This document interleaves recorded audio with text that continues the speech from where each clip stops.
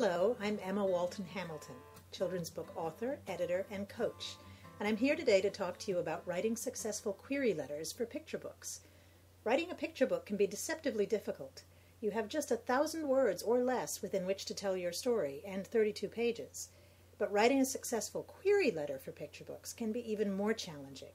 You have just 4 short paragraphs within which to say, "Pick me, pick me." So how do you craft that pitch-perfect query letter? Let's take a look. Let's start with an overview of what the query is and does. Some agents and publishers require an initial query letter. In other words, you have to ask if they want to see your manuscript before you submit it to them. The query letter contains basic information about you and your manuscript, but it is usually sent without the manuscript, although sometimes sample pages are requested, and sometimes with picture books, the manuscript is requested along with the query. Query letters should be no more than 4 short paragraphs, a couple of sentences each. The important thing is to be sure to check the submission policy on the agent's or publisher's website first before you query or submit anything. Every agency and publishing house has its own style and requirements, and sometimes they're very specific. The recommendations I'll be making here are general guidelines, but this is definitely not a one-size-fits-all item.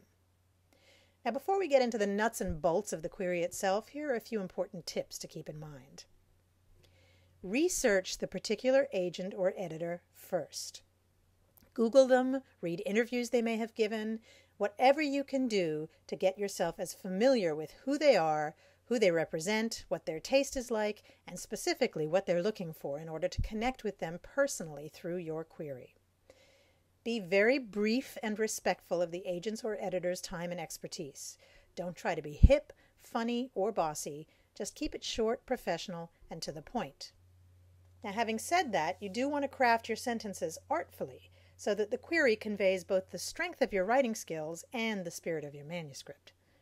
Finally, proofread your query meticulously before you send it. Check for spelling, grammar, unified font, correct name, then proofread it again. I can't tell you how many times I have seen or heard about queries that were dismissed because the editor's name was misspelled or there was a careless typo. This is your best shot at showing them that you are a gifted writer and attentive to detail. Don't mess it up by being in too much of a hurry. Now on to the structure of the query itself. As I mentioned before, the query should be 4 paragraphs total. Let's take a look at the first one. Your first paragraph should provide a quick overview of the entire query.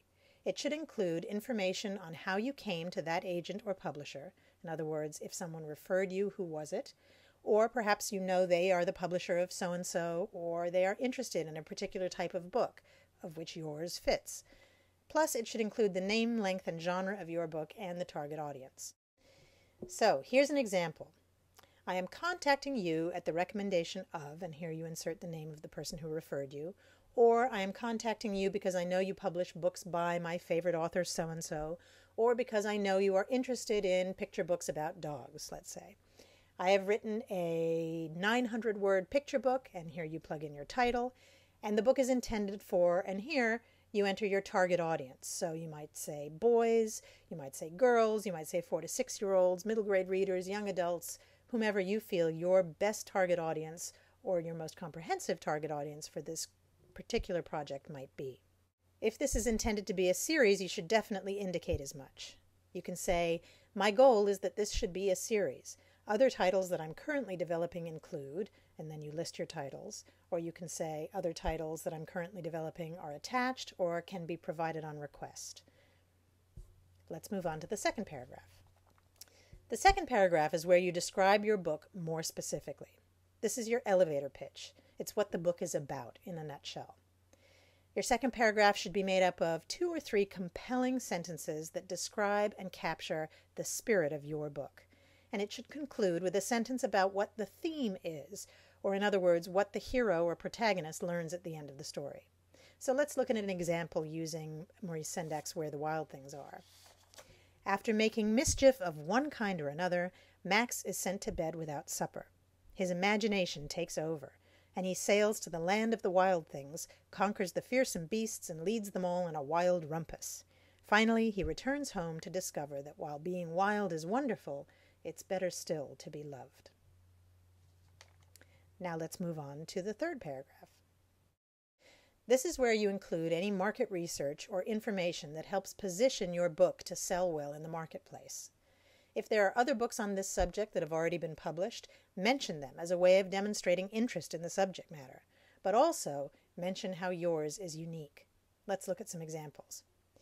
In the spirit of the classic, let's say Make Way for Ducklings, my book, Hampton's Duckling, is unique or offers a fresh twist in that it discusses so-and-so or it is approached from such and such an angle. You might say, while this is a picture book, it holds crossover appeal for older audiences and will appeal to the gift market or to graduates or to new parents or to cat lovers of all ages. Think creatively here. Who else might your book appeal to besides its target audience? You might say this is a particularly timely topic in that, and perhaps reference something that has happened recently in the news. This is a particularly timely topic in that the Obamas recently held a conference on bullying at the White House. You might say because of its subject matter, potential additional sales outlets for the books include garden centers, pet stores, health clubs, etc., any and all specialty stores or other outlets that you can think of that might be appropriate for selling your particular book. Now we come to the conclusion. This is just 2 simple sentences. If this project is of interest, I would be pleased to submit it to you. Or, if you've already attached the manuscript, I hope you will find this manuscript to be of interest. Thank you for your consideration. Now, some offices will ask for a few sample pages of the manuscript along with your query. Others may ask for a synopsis or for the entire picture book. Again, be sure to check the website for the latest submission information.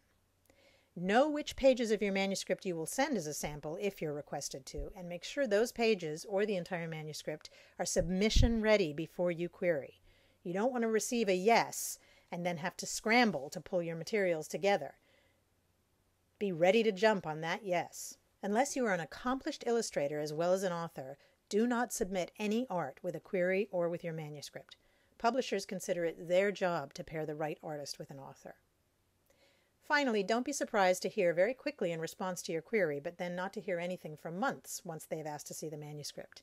Saying yes or no to a query is much easier and quicker than considering a full manuscript. So there you have it. You now have the tools to write a successful query letter. You've worked so hard on your manuscript. It really is worth the extra time to make your query letter work for you. Here's to your success.